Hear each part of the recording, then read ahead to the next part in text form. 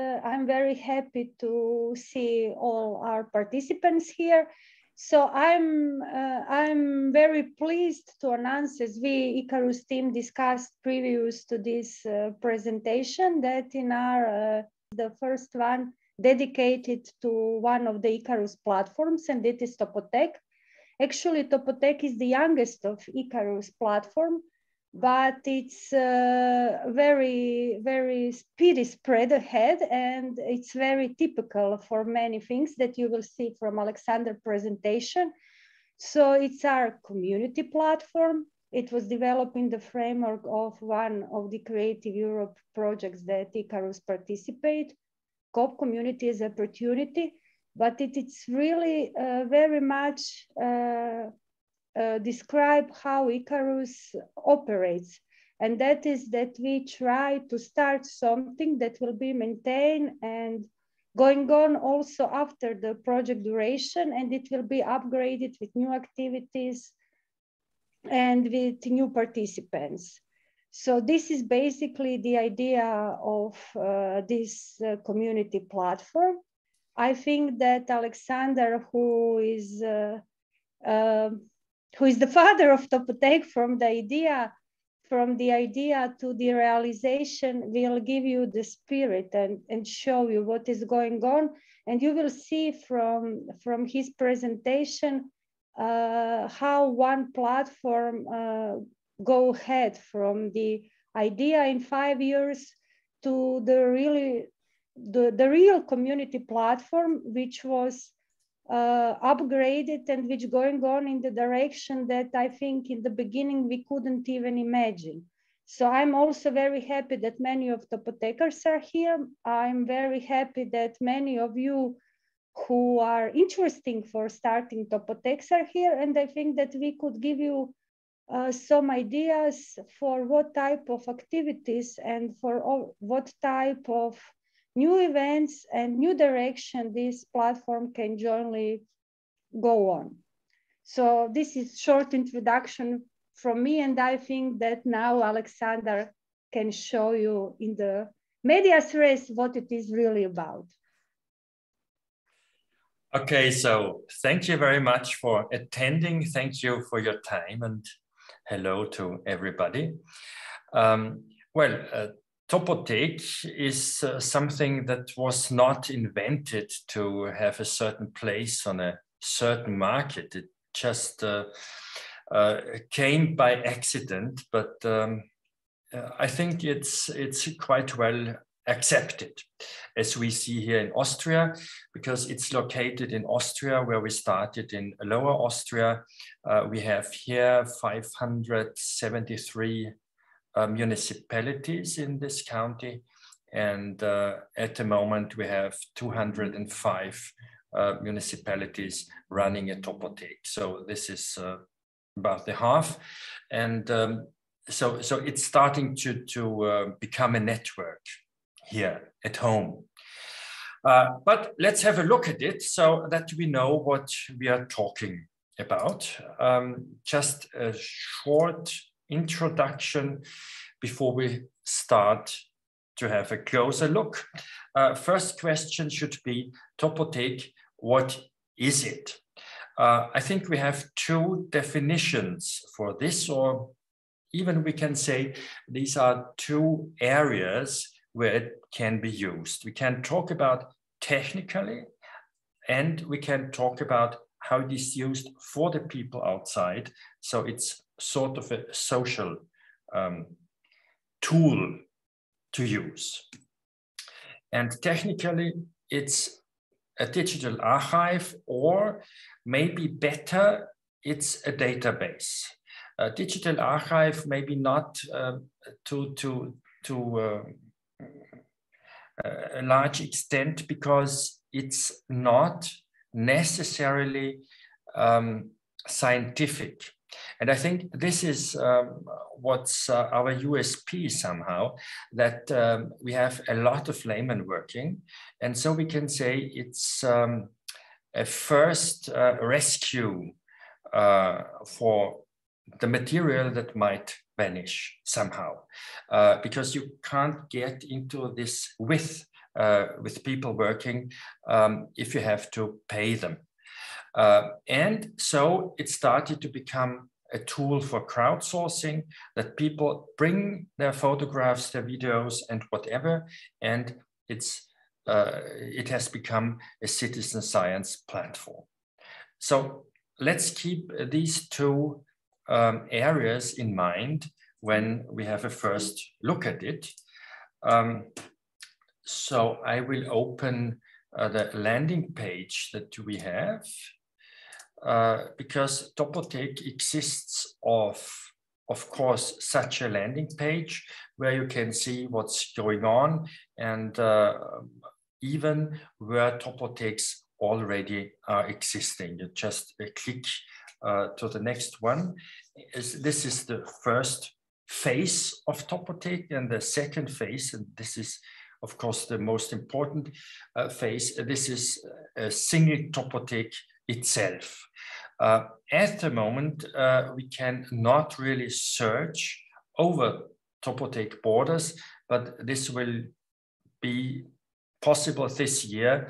We had a lot of preparation work to do this, and so you can have the suggestions in the suggestion lists to find names, places, or objects wherever you want in these Topotheques.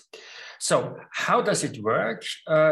You can search for Topotheques on the map, of course, with the pins here where Topotheques are located on the map. More easier it can be to find them in the lists. We have Germany, we have Estland, Finland, and so on. And then you click some Topotheque. And the one example I can show to you, because I like it very much to see what material should find its place here. This is a municipality north of Vienna. Here is Vienna. North of Vienna, we have this village here. It's called Spannberg. And just an example out of normal life, how to look up things. I want to show you something that I do not know how to find it. And so I remember this is somehow related with a person. I don't know his name, but he owned a strange car. This was a Mercedes. I never seen when I was young because it was such an estate car. And this is the image. So I have a sort of hook mentally to find an image I've seen before. This is this strange car. We had this, of course, but we did not have this info. This is very rare. So I remember this car. Now I see the guy. This is the Schneider Johann. Now I can remember, okay. And when I click on his name, I get 19 entries on this person. So this is the original image I saw before. We have the place in the map. We have the place of the camera. We can look where the edges of our photograph are located in the map. And when going on here, you have him here again, and so on and so on. And at last, I will find this object I wanted to show to you, but I didn't know how to search this. Now I see it's Rechnung. That means there's listed what kind of food was handed out to the people on such an event in 1963. So this is history of meals. This is history of payment. How much did a small bread or a glass of wine or 6 liters of wine, what did these things cost in former days? So this was a typical way how to look up things in such a Topotheque. And when we have a closer look, I want to change to the Topotheque I know better, because this is the one I started with, to show you how you can look up things, not just by this example, but in general.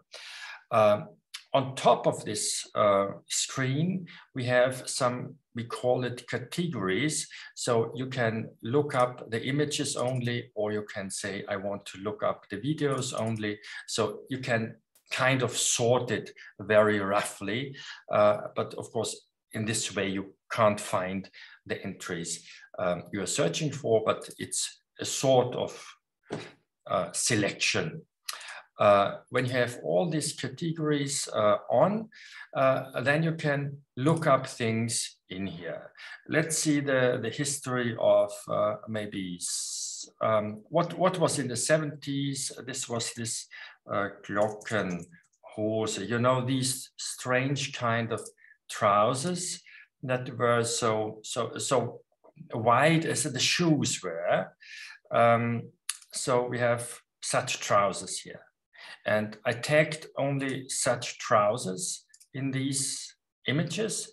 And so you have such trousers to find. Here's somebody, here, so you can sort this out. And in fact, it's very strange that last week, there was an article of a lady who's searching. She wrote an article on university in I think Vienna on the arrow, how the icon of arrow evolved over the years, where it comes from and how it was changed. And funny that I tagged even these. So I have Richtungspfeil, and out of 16,000 entries in this Topotheque, I get 184. And and this is the second way we can search, I shift these arrows on the timeline, and in these images, well, there will be somewhere such a Richtungspfeil. Here's one, and we can see how such an arrow was shaped and designed in former years.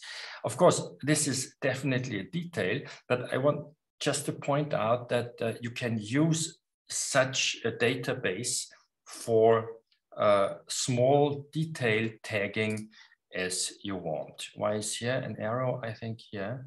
Yes, here is an arrow again. I think this is one of the first violinist images of playing bottleneck guitar or bottleneck violin.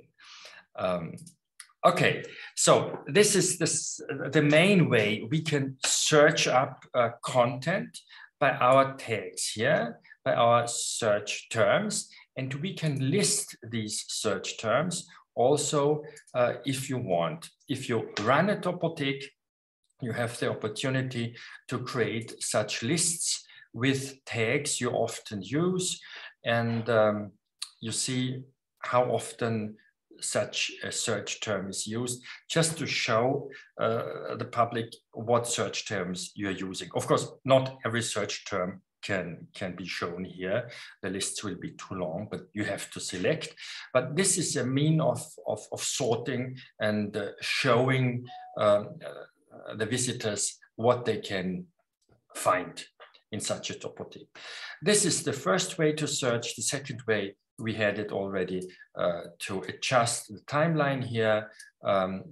What you find in here is not from the first page with 100 entries. This is from the entire Topotheque with this name. So these are 1,375 entries just between 1929 and 36, for example. You can sort this, of course, by oldest or by entry date as you want. And a third opportunity we have to search for content is, unless you have tagged the entries in the map, you can look them up in the map. So we have somewhere here the Austrian State Archive, and when you want to see how was the surroundings here, you get the entries that are tagged in the map.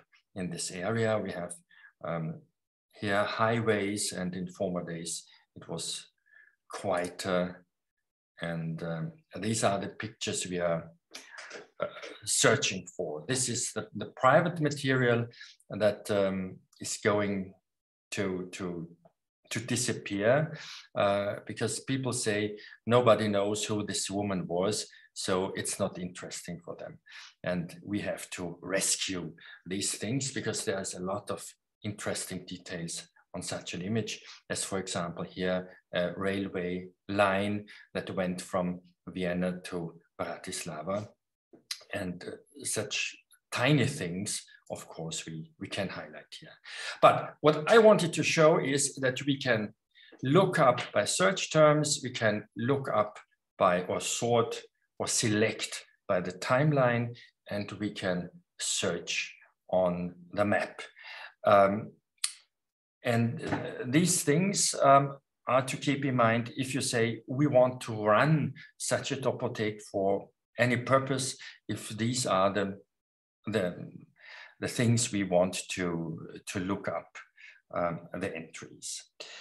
Well, looking back to our theory,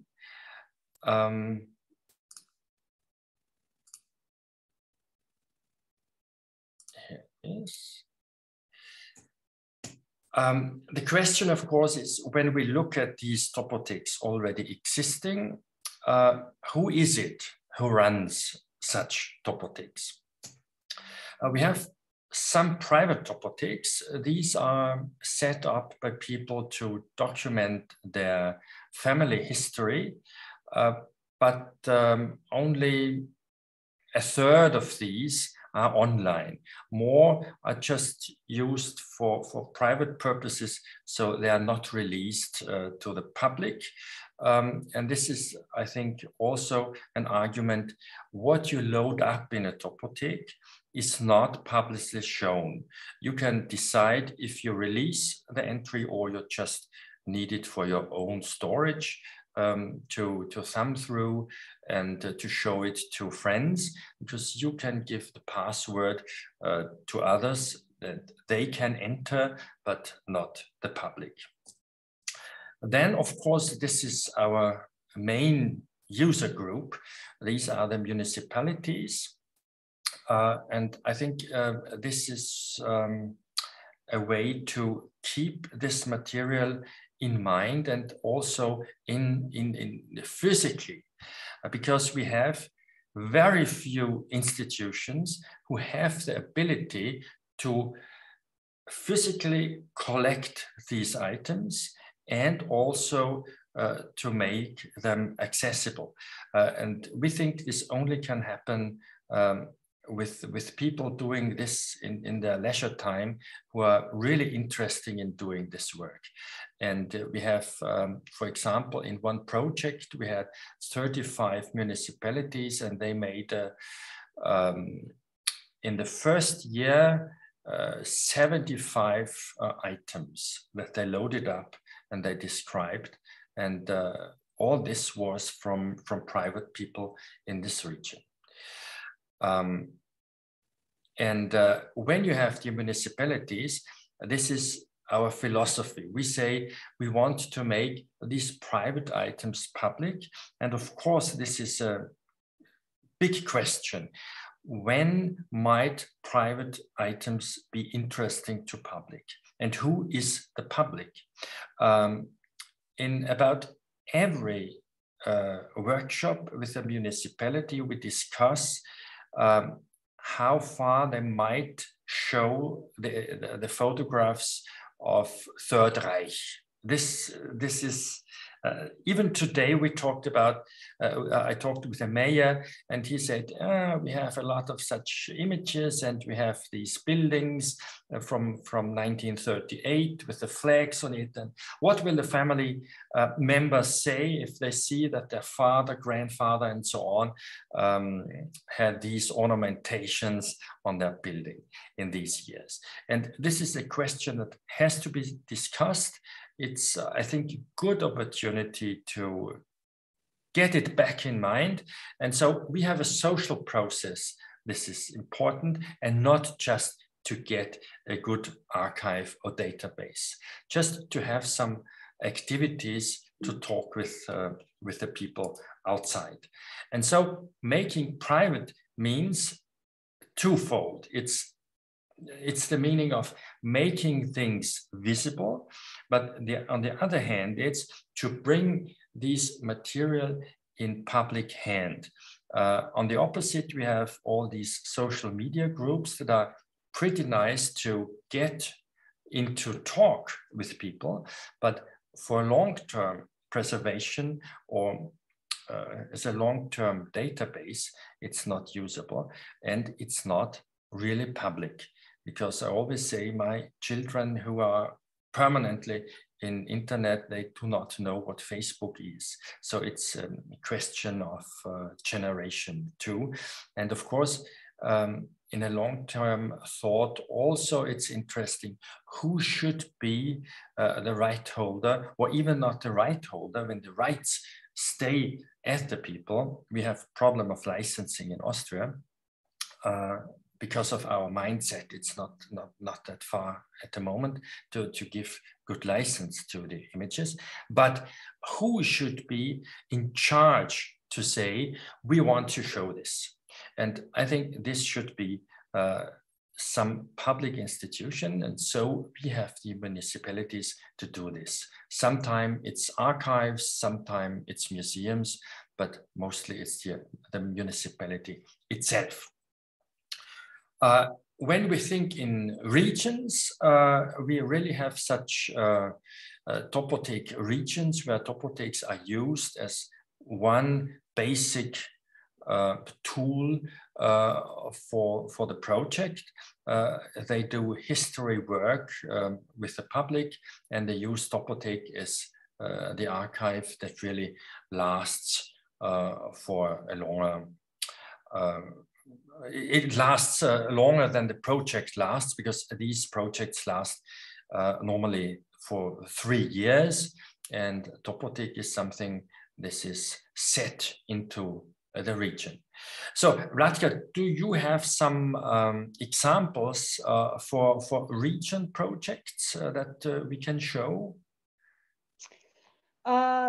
Yes, as we speak, I can ask you, please, if you can show the Topotheque Međimurje about. I think that it's better that you open it, and I see some of administrators are here with us today. So it's really a beautiful story from Croatia of one of our Topotheques, which is run.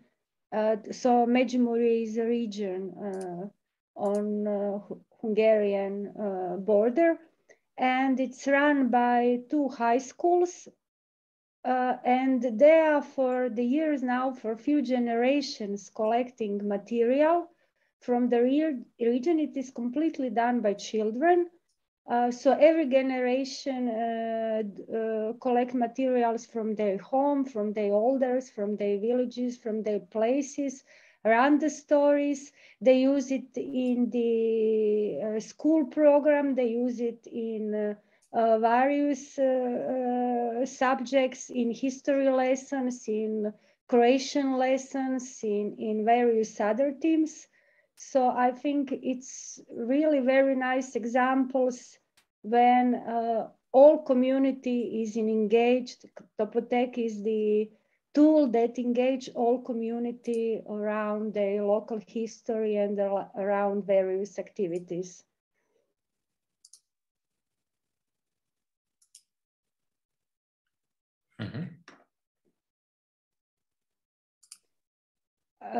We also said, as Alexander gave you a few examples from Austria, from Croatia, that now has around 30 Topotheques. We have various examples also who runs the Topotheque. This is schools, as I told you, museums, libraries, historical association, private people, institutions. And we are also got some additional projects that use the Topotheque as an international platform for going on in special ways. So this is the ongoing Creative Europe project, which is called They Live. and it's dedicated to documenting student lives all around Europe. So we use Topotheque platform to collect materials from various private and public institutions to run and to document student lives. And it's also inside the project, we made interviews with former students, actual students, and Topotheque is the platform that was chosen for documenting student lives.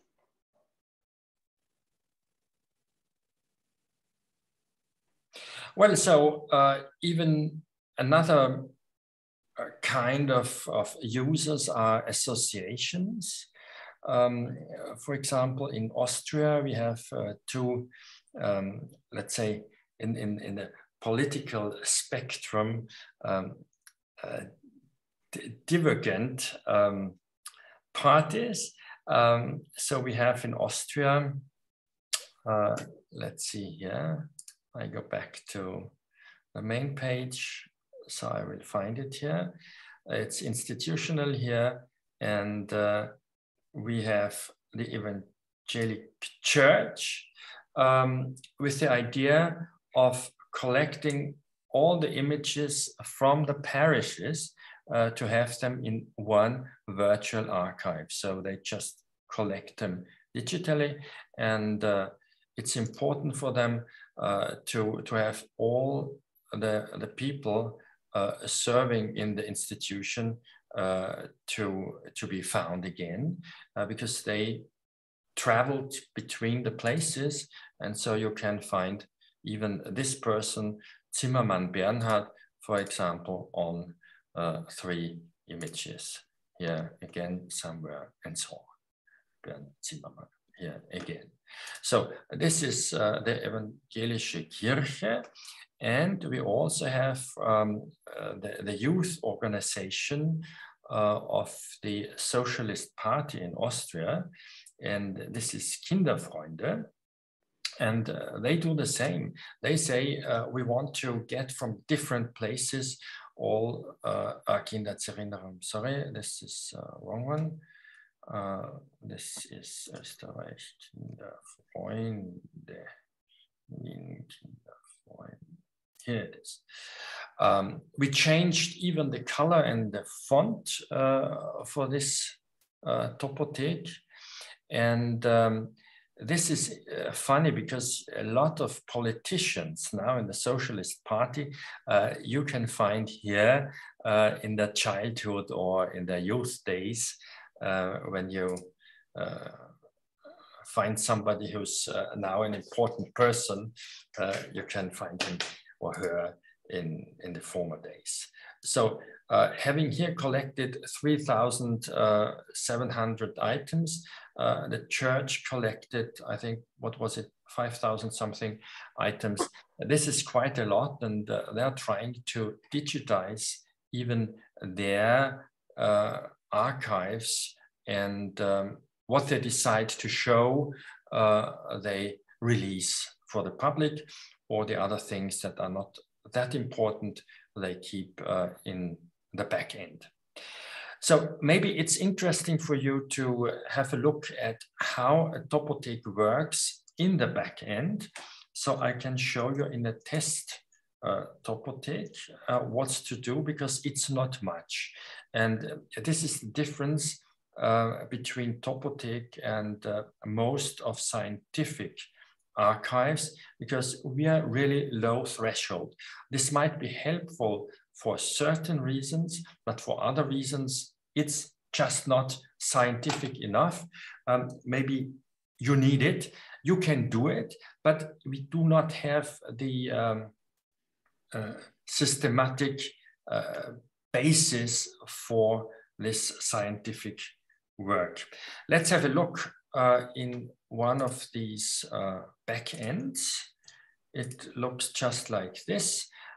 We have 6 mandatory fields you have to fill in to publish. If you do not fill in every mandatory field, so you can't release, but you can store it. And all you have to do, you drag something into the window, you say upload, and then you get the images in here. And this is what you have to do. You have to write in a title for this image. You have to tag, at least one tag should be given. So if you say this is a code, you can write code even in the image.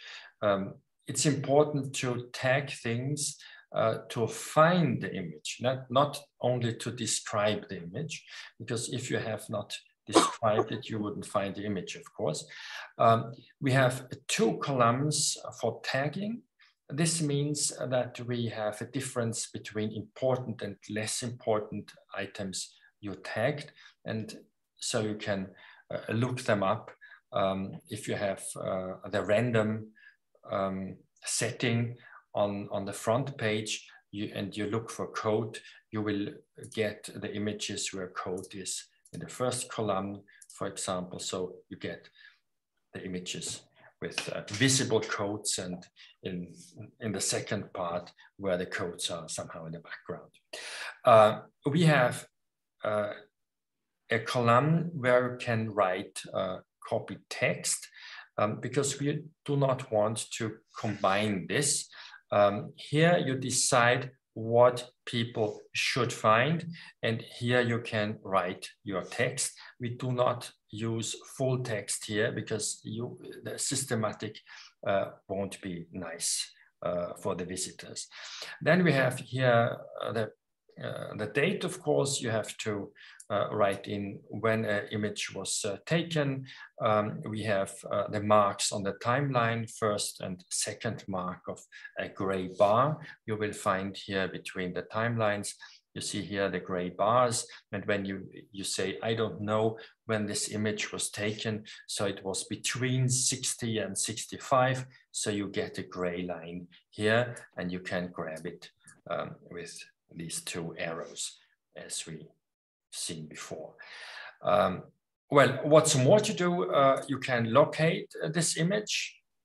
How does this work? Here is already a location done, so I delete these. You even can do more than one reference on the map. What's to do when this is empty? You just go to the map. You can compare with the image. Where was it taken? The area is set for your Topotheque, so you don't have to search from the ocean. And then you can say, okay, camera is here, and you put in the points, the angle of the view from this photograph, and you have it in the position. And then we have, oh, sorry, I do this in English. So we have originator, owner, and copyright should be set, but cannot be a mandatory field, because many people do not know if a copyright still running. We have all these orphan work topic at the moment that's discussed very much, or in different countries, you know, you have different time spans of license. You can give whatever Creative Commons license here, and you can say public should be able to download the entry or not. And then we have a column for additional information you can give. This is not limited, even comment is not limited. And a memo column, all you write here is not published to the visitors, just for your memo in the back. And what you write here as a question, this is something, this will appear with this question mark, and visitors can ask, can answer these questions, but not into our database. This is only an email that goes to the Topotheques, as we call them, per mail. They get the link, can jump into the admin and can add this information, but just as far as they want. It's not a public participation here, because you need to know who's working in your Topotheque, and you have to decide if this person can work here. So if we get a call and somebody says, I want to work in some Topotheque, as I got it this morning, I have to say, I can't, I could, but I have not the allowance of these people who are responsible for the certain Topotheque. Well, I think it's quite easy if you think about having a very smooth and quick workflow in such an archive. You can use it for whatever you want. What we do not have is a thesaurus. Would help sometimes, but in the general, I can say that most of our Topotheques would not have started with work if they knew that they have such strange terms as transportation and clothing and social life, and I don't know what's all in there. But maybe sometime it might be helpful in the background that we have. In fact, one of our problems is in tagging that our Topotheques do not think in hierarchies. They say, I don't know, German sausage dog or something, but you never will find dog because they don't think in hypernyms. This is a problem, and this might be solved with an automatic thesaurus that could be in the background. Well, this is how actually it works for the workflow if you run such a Topotheque. And when having a look back to who works in such Topotheques again, we mentioned these leader projects who are now calling for a searchability across the single Topotheques. We are working on this. This will happen this year. But of course, because of not having a thesaurus, it's not a really smooth search because they will have different terms for maybe the same things. So names will work prettily, easy to call objects also, but more difficult items, of course, should require more search processes by somebody who's searching it. But we have the lists, the autocomplete lists, the suggestion lists that you can find items in it. Means when you want to search something, we suggest what you can find. Let's go to something else. When you say, for example, some short word, we start searching on the front page from 4 letters or from 4 types, and then you can look where it's used. So even in combination, and so this makes it easier to find things, even they are not tagged this exactly as they should be.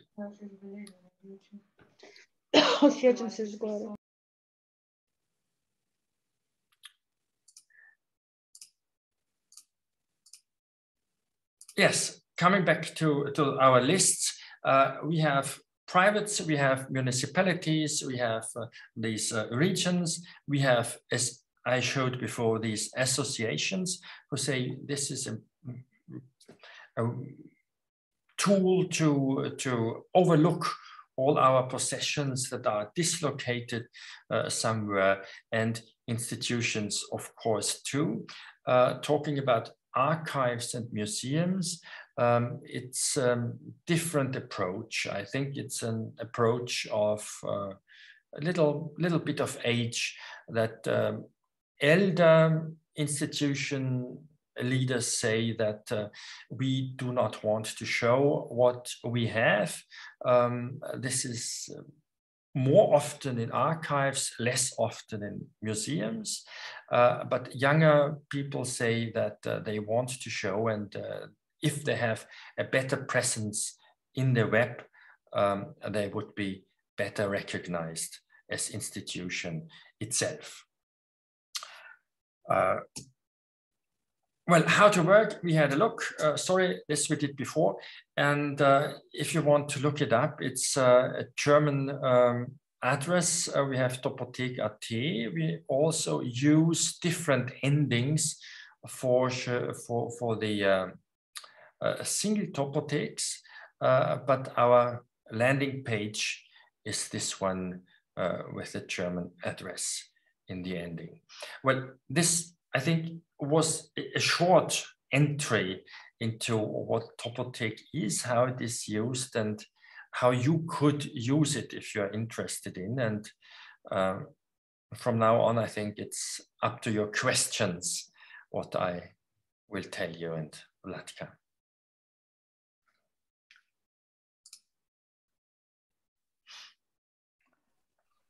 So, are there any questions? Anybody wants to ask Alexander something directly? You may also write in the chat if you have questions. Vlatka, would you like to start telling us something about your experience with the Topotheque, how it developed in your area? Maybe this can be helpful for someone to understand how to start this process? Yes, okay, maybe I hope this experience can be useful to others. So, for example, in Croatia, as Topotheque start inside the co-project, as I said, the first 5 Topotheques were made inside the project because the Croatian State Archives was one of the project partner. So the first 5 Topotheques were started around the project. It was in majority of countries where the Topotheque start. So after the projects, we approach our, as network of ICARUS Croatia, we approach to other archives, museums, association, institutions, show what is done so people will get interesting. So we are helping them to start their own collections. We promote it in various national projects and other activities, try to connect it with some ongoing issues. So I'm very happy to say that actually in Croatia, Topotheque is the biggest collaborative platform. So far, many institutions have their own, of course, various platforms.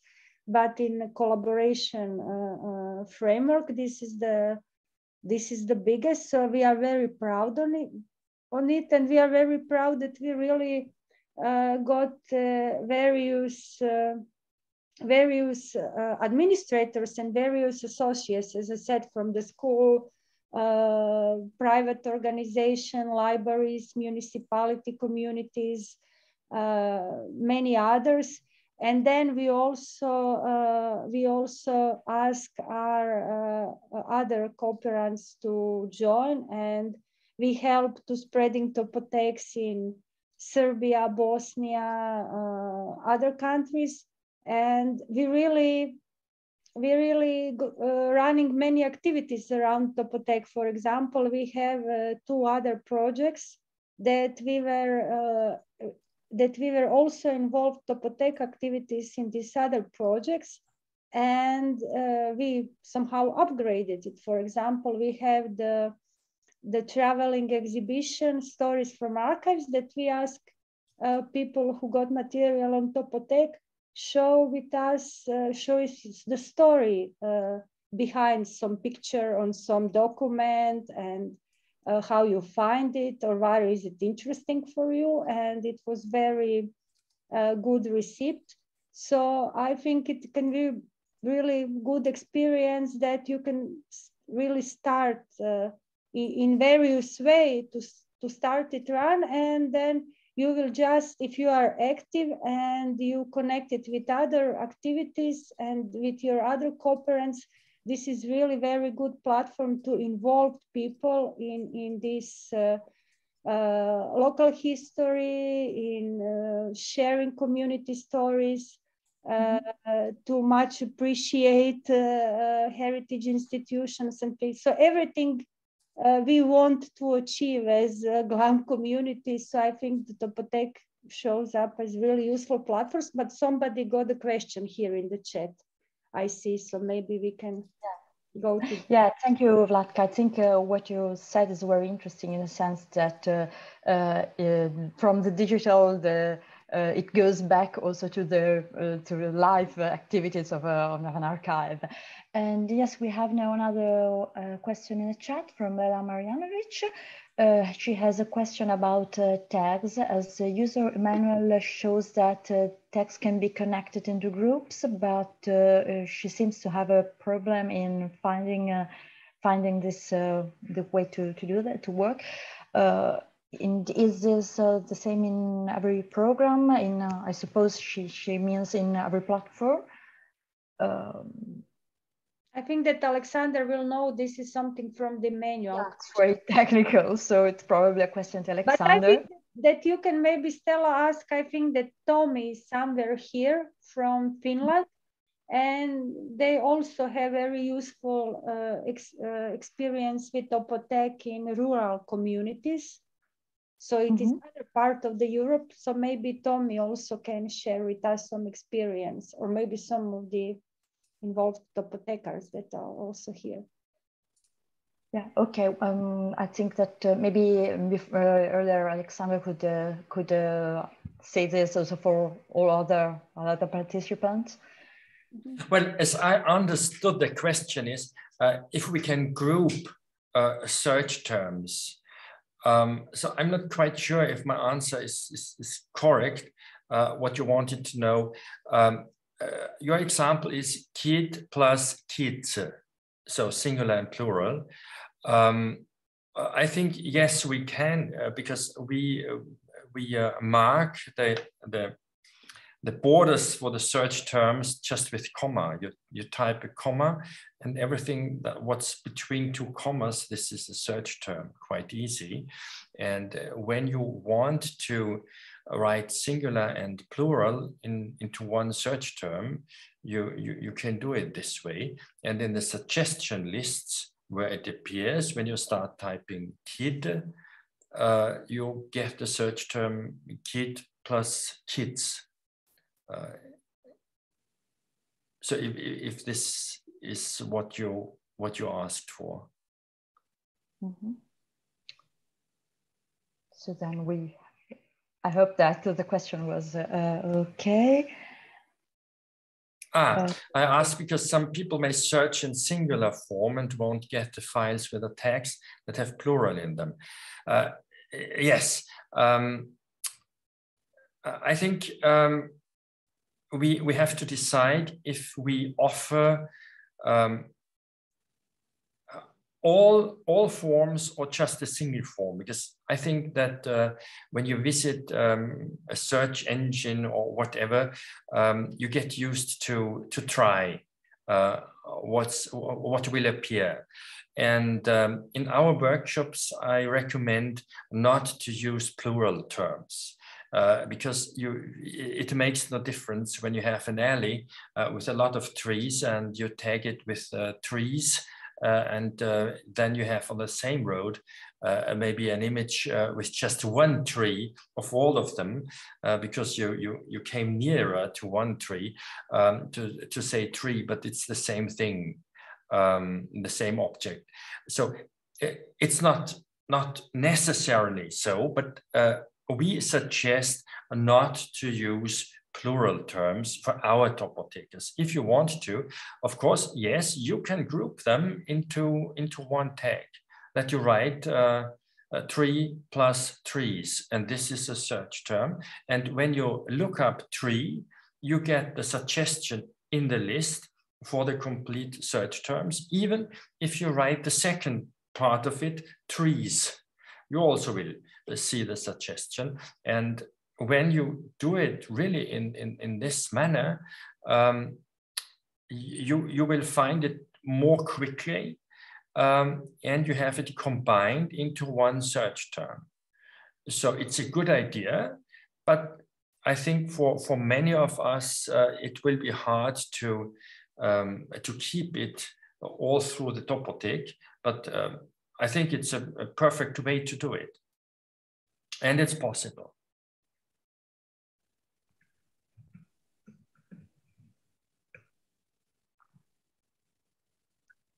Okay, so are there any more questions from some part?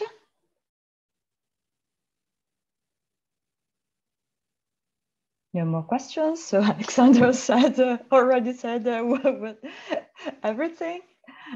Alexander, is there some particular success case in your working experience with Topotheques in this year that you could cite as an example, some place where there may be people started with some idea and then found much cooperation, or particular cases? Oh yes, we have a lot of such success stories, and I think every single Topotheque might be a success story, even when one person starts working to collect, to save all these things. Of course, a very nice success story was this project north of Vienna, where a whole region said that we want to implement Topotheques in our project, and they started within, I think, 5 sessions with the workshops, and they started working, and this is now a regional institution for historic search, because it's the largest collection of old photographs that you can enter, and then they have texts, they have their videos and so on. And of course, we have to be careful not to mix it up with scientific workflow. I have to admit, we have problems because it's private work. We have problems in the scan quality. And of course, we have problems with tagging. The tagging is not scientific. This you can add anytime you want afterwards. But if you have a bad scan that, in fact, and sometimes is not a scan of a photograph, but some bad interpretation for mobile phones, made by small scanners, then this is a problem.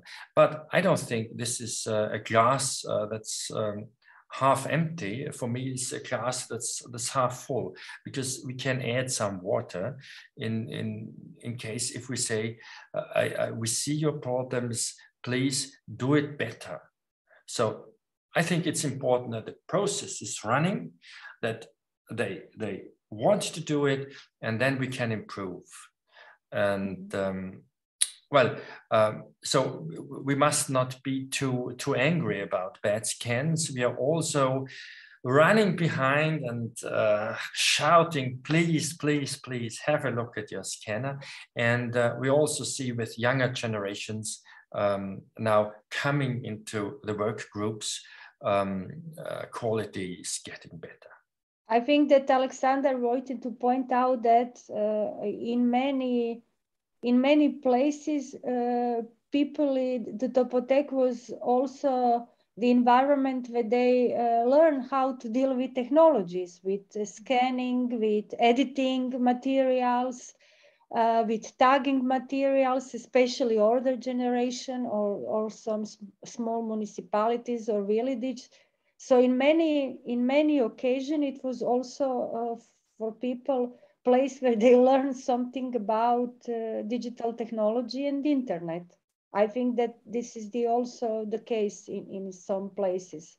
And it also shows up as very useful platform for learning. And Alexander, maybe you can show examples. So since it's interactive, you ask the questions and people send the answers, who is on this picture, when it's taken place. And this is also many features of Topotheques is something that is also good for learning various things, as also all these possibilities that Alexander said in this citizen science project. Alexander, you had also some rewards for this in Austria, as much as we got rewards for the Topotheque platform itself as one of the best cultural strategies in Europe in 2020, if I'm not wrong. So this is all that is showing things that Alexander said, that it's very good platform, not just to be mere repository or main storage, but it's really a good platform for learning and teaching new activities and involve people in many community activities. Thank you, Vlatka, because this is the point I always forget to show. It's not the archive itself, it's the process you can start with. It's to get things in mind of people into education, and you have, I always say, it's not history what we necessarily have to do. It's sort of remembrance, and when you take a picture of somebody who's on the gate post. So this image is interesting just for this person and for the children of this person, because it's family history. And even this is a function. And all these processes, I think, are really important to get into talk again, and to have some new stuff for local history. Last week, we had a Topotheque. She said, I have a train ticket from 1902. I found this in the boxes on the rooftop of my house from the grandfather of my cousin, 1902. And there's written on this ticket where this guy went from to. This was, I think, 2 kilometers, just a tiny bit of such a railroad. And in all the chronicles, it's written that this railroad was opened in 1906. But it's printed 1902 on the ticket. So she tries now to find out what's correct. Is the ticket a wrong ticket because they had a wrong date in this machine? Or was this railroad track, in fact, opened 4 years earlier? So this brings people into investigation work because they are infected, because this is a train ticket in the family. This is not anonymous family, because she knows this was one of my family members in 1902. And I think these processes are so important. And let's say archive, database, this is fine to have, but also to have the remembrance in mind of people. And we have several mayors who started in the last weeks by themselves, because they said, I'm so interested in the history of my village or town. I start with my own material, and they drag new people into the groups to work on. So this is really amazing what's the mindset and how they can change mindset in people in the aspects of local history. So thank you very much, Alexander. Are there any more questions? Anybody wants to ask something? Also about technical processes, or just no? Well, if nobody is asking something, I think that we can thank you both, Alexander and Vlatka. Alexander for the presentation, and Vlatka for sharing her own experiences for this all this very interesting presentation. And we hope that you all enjoyed them.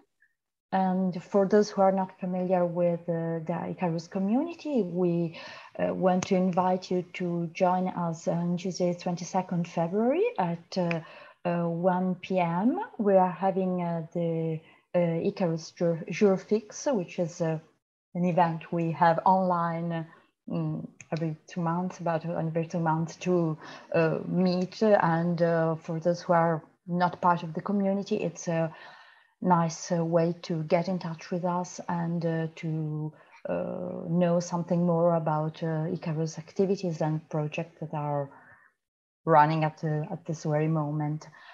So then, thank you very much for listening to us and for joining us, and see you hopefully next time.